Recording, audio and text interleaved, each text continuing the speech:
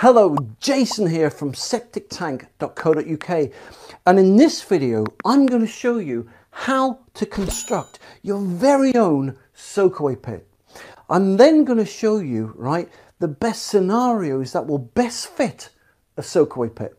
So to start with, have a look at this short video that I've made for you, which is entitled How to Construct a Soakaway Pit. Okay, so the first thing you need is a digger, and personally I prefer either a 1.5 ton or a 3 ton digger. The difference between the two, the guts. There's more guts in the 3 ton, and personally I find that if you're digging in clay such as hard compacted clay, the 3 ton digger makes the digging the hole so much easier. But look, don't get me wrong, if you've only got a small garden or you're on a budget, then the 1.5 ton digger will do you fine. Okay, so coming to the hole itself, typically a soakaway pit is dug in the shape of a cube, and the size and the depth of the soakaway pit will depend on the septic tank you're putting in. Now, most soakaway pits are dug to complement one of the most popular selling small septic tanks in the UK, which is called a cube septic tank. Here's a picture of it. Now, the cube septic tank's ideal for mobile homes, stables, caravans, etc., glamping pods, and so if you connect and construct a soakaway pit to complement the cube septic tank, typically you would dig a hole that was literally 3 foot by 3 foot by 3 foot cubed. It's as simple as that. So once you've dug the hole, then you would dig a trench from the outlet pipe of the cube septic tank, and then you would put a pipe connecting the septic tank to the soakaway pit, just like so. Once you've done that, all you need to do then is fill the soakaway pit with gravel. Now, personally, I like using 20 to 30 mil gravel. It's neat, it's easy to work with.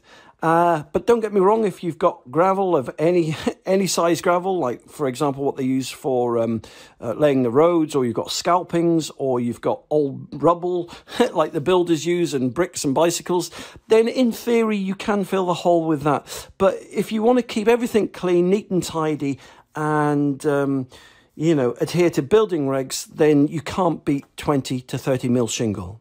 So how does this work then? Well, basically, once the cube septic tank fills up with liquid, the liquid wastewater will then leave the cube septic tank, come down the outlet pipe here, and it will make its way into the soakaway pit. It'll fill up all the spaces in between the gravel and fill the soakaway pit up with wastewater.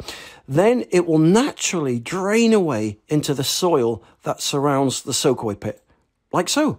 So that's why they very rarely go wrong, because there's not a lot to go wrong. They're very, very simple design and construction, but work extremely well. So once you've done that, just cover everything over with topsoil, job done. The whole job will take you, what, a couple of hours at most. All right, so that's how easy it is to construct your very own soakaway pit. So I suppose that begs the question now, what scenario will a soakaway pit best fit?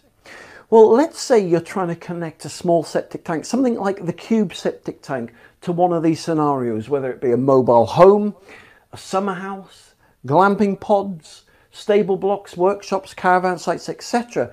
Then something like the soakaway pit will complement the cube septic tank or this kind of situation beautifully. Why a soakaway pit? Well, in the past, the only kind of soakaway that people would dig is something called the traditional herringbone system. And what they do is they dig up a massive area like the size of a football field. They'd fill it with shingle, they'd put pipes in, they'd put more shingle in, they'd put membrane in, they'd cover it with soil. It would take like 3 or 4 days to do, cost thousands of pounds.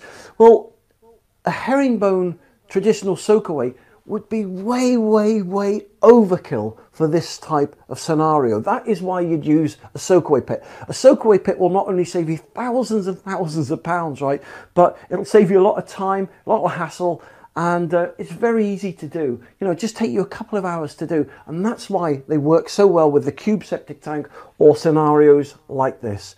So I hope this free video has helped you. If you'd like more free help and advice, then just go to septictank.co.uk. You'll see loads more free videos like this, or If you go onto YouTube or Google, just type in Septic Tank TV and you'll see more of me and you'll get loads more free videos. And if you subscribe to my YouTube channel, Septic Tank TV, you're in with a chance to win a free bucket of septic tank soakaway worms worth £300. So listen, thank you very much for watching this video today. You take care and I'll speak to you soon. For more information, just click the link below this video or visit septictank.co.uk for free help and advice.